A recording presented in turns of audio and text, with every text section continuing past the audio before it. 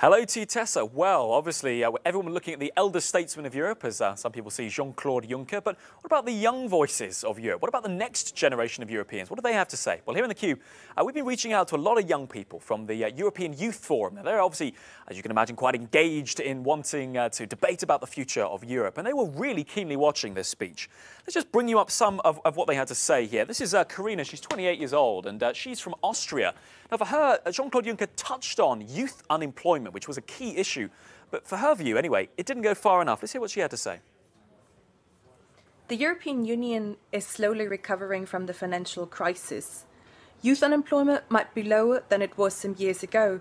But we also need to ensure that young people have quality jobs and also have access to social rights and that their social rights are protected.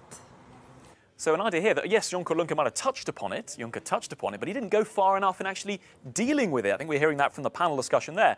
Well, there's Andre here in Belgium, and for him it was climate change, you know, talking about it. But what was the action? Let's see what he had to say.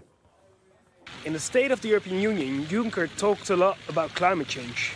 He talked a lot, but he didn't promise any action. And action is what we young people need.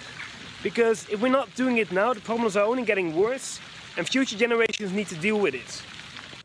Let me just finally end with you on Kristen here. Now, Kristen, she is 25. She's from Estonia. And for her, the future of Europe is about getting young people elected and more involved in that way. Let's hear what she had to say.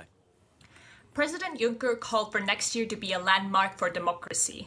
This can only happen if all citizens are equally part of this process and barriers to young people's participation are removed. Political parties need to give real electable positions to young candidates and parties in their programs need to speak about issues that matter to young voters.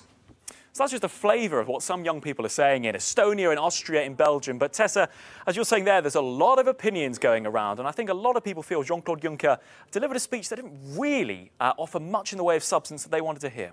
All right,